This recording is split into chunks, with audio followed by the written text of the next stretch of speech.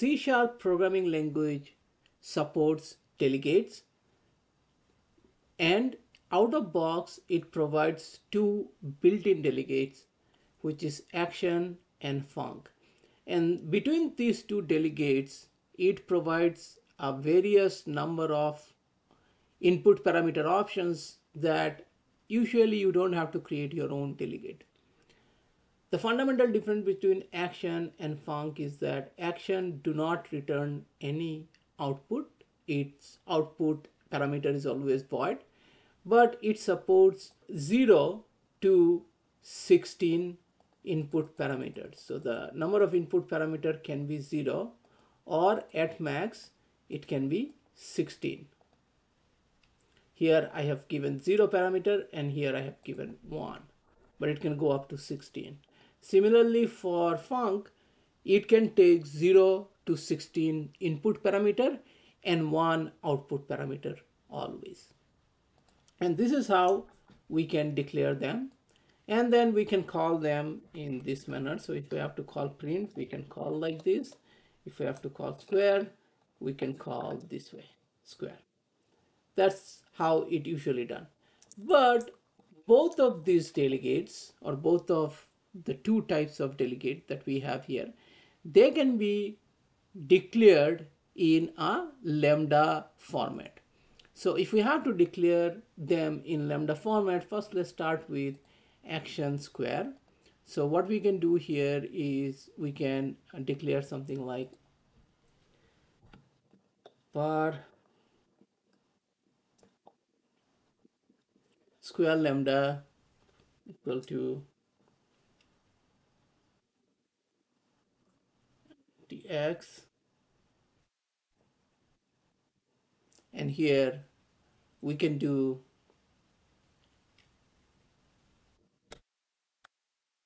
x times x. So now here the square lambda is going to end up becoming a function. Why it is end up becoming a function? Because here we are just doing this two, which is going to try to return this output.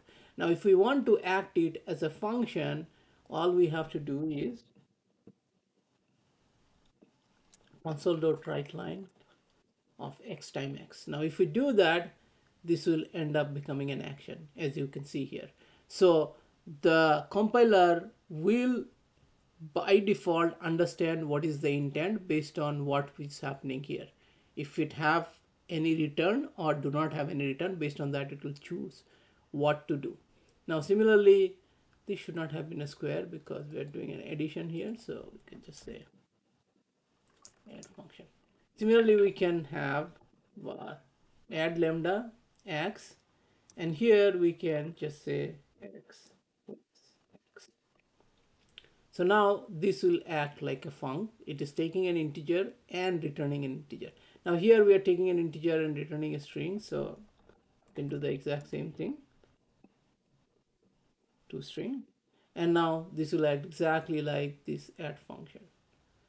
So this is how it's going to behave. Now if we have to call this, we can say square lambda, and then we have to pass an integer, so let's pass 5 here, and then we can say add lambda, and similarly we can pass 5 here. Now add lambda, the difference between square lambda and add lambda is returning a string. So let's print that string out.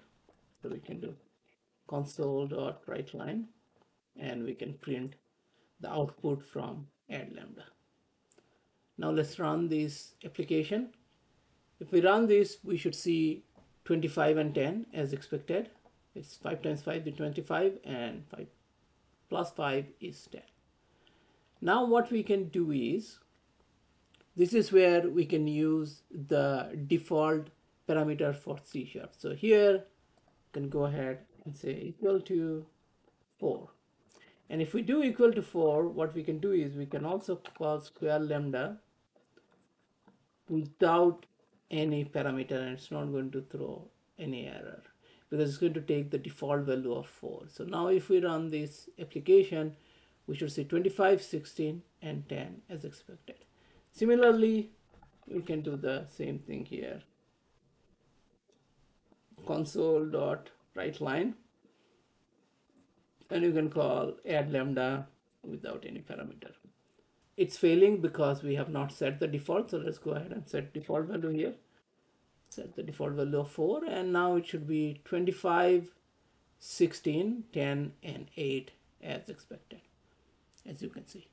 Now, apart from using default parameter into the lambda itself, we can also use default parameter in delegate. So this is how we can declare delegate. So I have a class here. I have declared two delegates, private delegate void print delegate, which is a void, returns nothing and prints something. And then I have private delegate void square delegate, which also returns nothing, basically returning void, but it takes a parameter of type int. So here I have a print method which just declares the print delegate, provides a implementation to it through lambda, and then it calls the print delegate. Similarly, I have a square method which takes an input parameter square. Inside of square method, I'm creating square delegate with its own parameter, and then I'm going to do a console.writeLine of this, calling this guy, and then I'm calling the square delegate variable that I declared, passing the input parameter. Okay. Now, if I go ahead here and let me get rid of these calls because we already demonstrated them. But the test equal to new test, new test, and then I can call test.print test.square, and square, it's showing a red squiggly because we have to pass the parameter, so we're going to pass 5. Now let's run this, and it's going to behave the same way. It's going to print out the test and 25. Now if I go back here, and for the square delegate here, if I pass in equal to 5, then here when I do this, I can get rid of this y. See, I don't have to pass y anymore.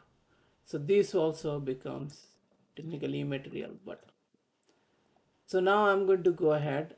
I still have to pass 5 here because the square itself requires it, but I can get rid of this as I have a default value, and now I can get rid of the 5.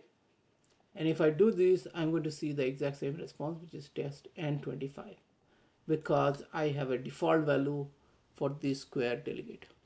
So this is, in my opinion, is a very nice feature which is introduced in C#12, because it will help us in a lot of situations. Today, we can provide default parameter values to methods, but we could never do that for delegate. So it's going to be very helpful. More than the delegate scenario, it's going to be really, really helpful when we declare inline lambda, where we can define the values and do it. Because if we are creating delegate and if it's called through a function, we can always declare default parameters for the function value itself, and which can work as well if a delegate is encapsulated.